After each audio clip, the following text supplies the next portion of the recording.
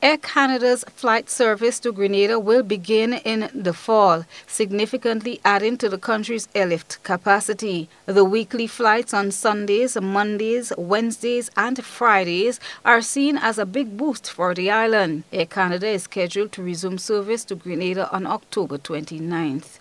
The ramped-up service comes as Grenada records sizzling tourism growth and expansion of the accommodation sector with new hotel development.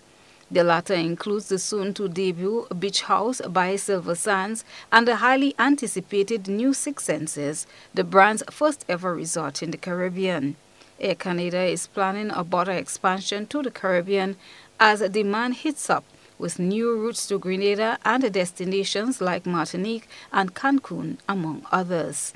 The Canadian market is Grenada's fourth largest market, with an average length of stay of 12 days.